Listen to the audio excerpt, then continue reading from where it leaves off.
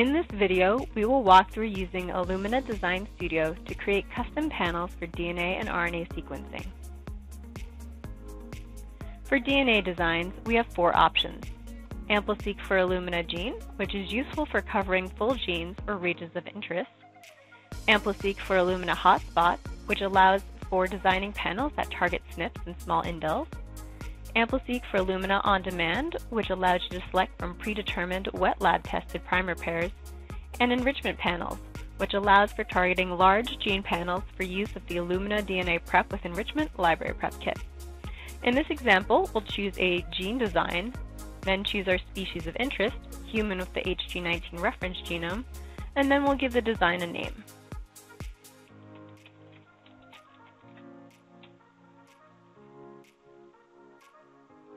On this next screen, we can then configure more specifics about the design, choosing the sample type and amplicon length. For regular input, we can choose one of 4 amplicon lengths, whereas with FFPE and cfDNA, or cell-free DNA, the amplicon length options will be limited to smaller sizes to ensure good panel performance. Here we'll choose regular and 275 base pairs.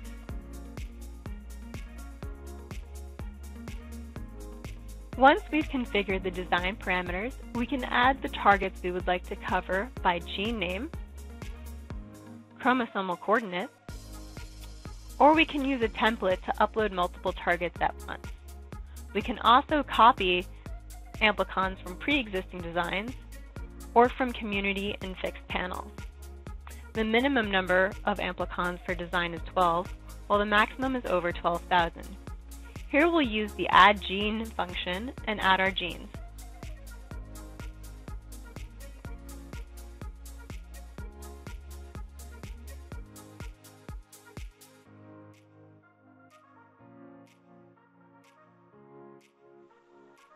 Then we can submit the design.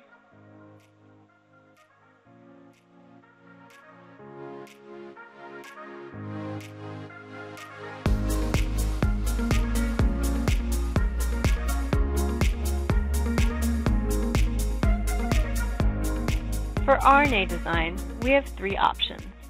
AmpliSeq for Illumina expression, which is a single pool design for targeted gene expression analysis.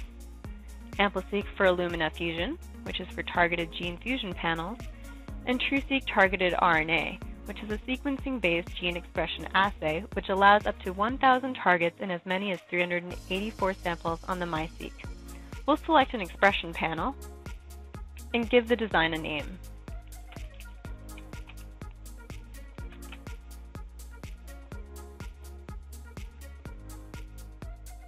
On this next screen, we can add RNA targets by gene name, transcript ID, or uploading a file of a list.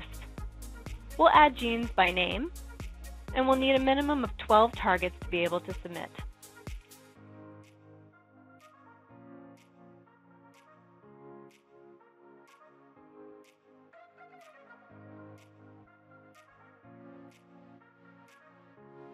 Then we can submit the design.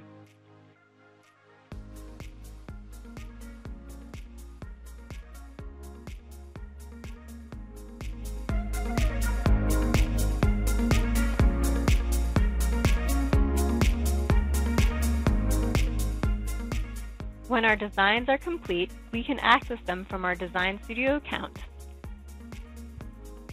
Here we can see what kind of coverage we have, how many pools, and other details of the design before ordering.